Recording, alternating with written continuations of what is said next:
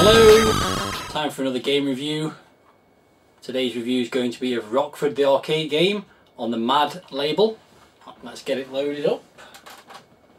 A few things to say about this one. It's a bit of an unusual one in so much as it's an arcade conversion from a system called the Arcadia system, which was actually produced by Mastertronic to release some arcade games using Amiga hardware. It was actually not really powerful enough to be an arcade system and was a bit of a flop. And as far as I can tell from looking on the internet, the Rockford arcade game was never actually released in the arcade. So this is actually a home conversion of an arcade game that was never released. So let's take a look at the packaging while the game is loading, and we'll obviously then look at the game. Right then, here's the packaging. This is a MAD release, the first one that I've done, and as far as I'm aware there's only probably 2 games, maybe 2 or 3, that have this packaging with the logo in the corner there with a big X behind it. Also, you'll notice on this game it's actually got a different game, an earlier Mastertronic game called Back to the Reality, on the B side of the tape. As you can see, this was licensed by First Star, with the original makers of Boulder Dash. And there's a very multitasking gentleman on the cover there, playing an arcade machine and holding up a beam while rocks are falling on him. So let's assume that is Rockford playing his arcade game. So on the spine you've also got the name of the game again, and also a mention of the B-side. And on the back we have the screenshots as usual. And going into a bit more detail, this has got some of the most biggest hyperbole I've ever seen on a back cover. The only true arcade version of the classic game Boulder Dash, developed using all the 16-bit power of the Amiga for Arcadia systems arcade cabinets. Yeah, as we know, as I already mentioned, it didn't really turn out that way. So also there seems to be some really strange so-called quotes on here. The Game of the Galaxy by Hitchhiking Monthly, ha ha ha. 80 torturous screens to suffer on. As mentioned, it's got the extra game, and again, even on the inside, the carry on going on with this hyperbole about the game. Congratulations, you have bought the greatest piece of game software ever released. I find that slightly hard to believe before even playing it. And then further down here, they've got more of these silly, made-up quotes. As superior to mere Boulder Dash games as man is to the amoeba by Evolution Express, and 5 stunningly different worlds by Geographer's Gazette. I just don't get the point of that at all, but there you go. Somebody thought it was going to be funny. Then you've got the obvious game instructions, how to play, and on the inside more game instructions in a very small font, and controls and the usual sort of bits and bobs.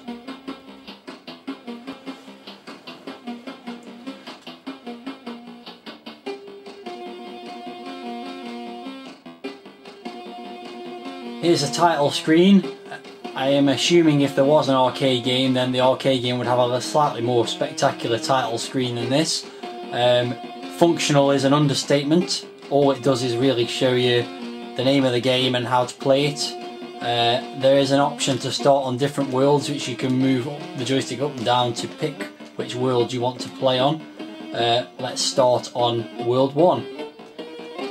This game, I've had a few goes of it and it's rock hard. The guy, now you might remember Rockford, I remember Rockford from the Boulder Dash games as being like a little bug. Rockford on this particular version, or this particular screen, looks like Link from The Legend of Zelda. So Link is running around collecting these little things with sort of smiley faces on. It's a puzzly sort of game. Obviously you've got to try and collect them all and avoid getting crushed by the boulders. There's a timer ticking down in the top right hand corner of the screen. If that timer reaches 0, then the game just freezes. You'll see it sooner, like, oh, dead. I'm not very good at this game. I've had a number of goes already. Let's have another try. I have done a bit better than that, but I just haven't really got the patience for it, to be honest. The timer goes down really quickly, and so far I've been unable to complete any of the screens because the timer runs out before I can collect all the things. If you do collect 40, which I'll try and do, you do get a time bonus.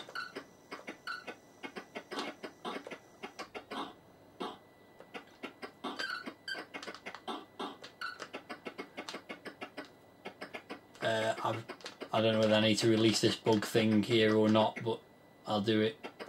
It won't make any difference because I'll never complete the level anyway. This bit's particularly challenging that's coming up here. As you'll see, as you walk up the top of here, all these boulders fall down. You've got to very carefully pick your way through what's left so that you don't get crushed. And the way I did it last time probably isn't going to work this time. Oh, it might. There we go. Not too bad. And again, you've got to sort of manoeuvre your way around this bit carefully as well. There you go. I've just collected 40 smiley things, so I've got a time bonus. Not enough, I might add, because I've only got 7 seconds left to collect the rest of the stuff on the level now. So panic starts to set in. The timer reaches 0 and everything just freezes. No time out or game over or anything like that. It just stops. You press fire and oh, it's back to the beginning and try again. Graphics wise, by the way, apart from Rockford looking like Link, it's pretty rubbish. I must admit, I've never really been a big fan of Boulder Dash anyway.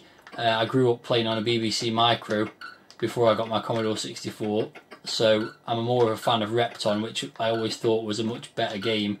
Much smoother and better scrolling on the screens and nicer graphics and all that kind of stuff. So not a fan of Boulder Dash anyway, but definitely not a fan of this. Oh, dead again. You get the idea.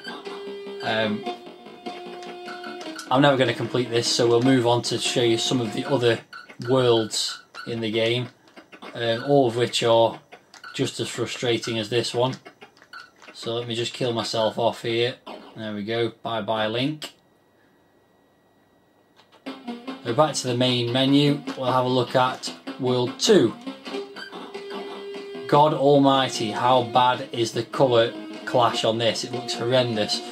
So what you can't really see very well is that the boulders and the things you've got to collect look almost identical. The little shimmery apple things are what I'm trying to collect.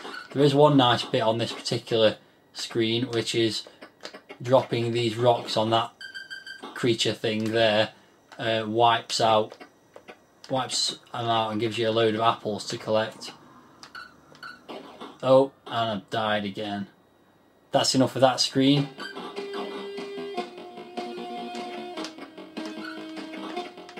Actually, just before I quit out of this one, you'll notice Link looks like a man in a funny hat, a white funny hat on this one. Oh, I've messed that up already, I think.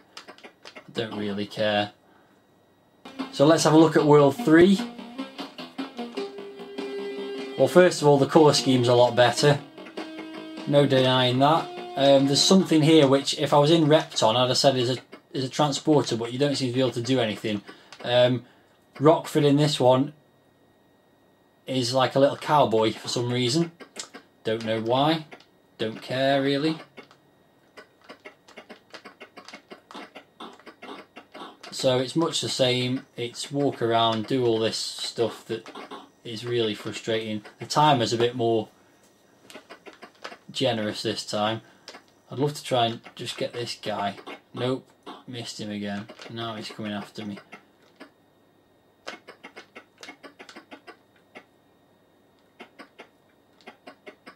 Oh, rubbish. Let's now give World 4 a try, or at least a look at the state of this. Rockford's a spaceman now, and there's things that will kill you running around all over the place. I barely got to move there before I got killed.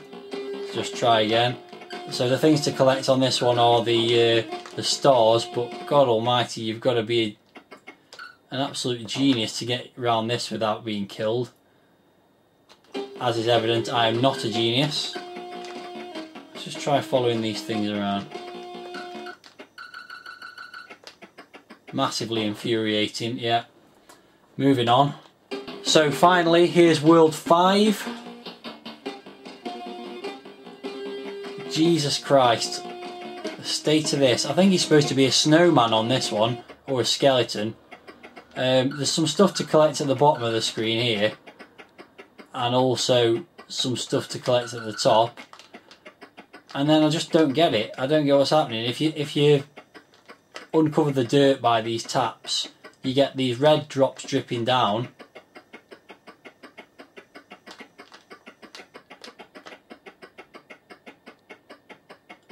It says RIP all the way around the screen, which is a good thing for this game. It really should rest in peace.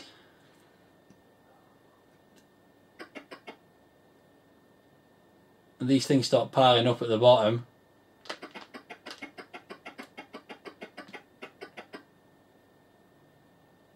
I just don't get it.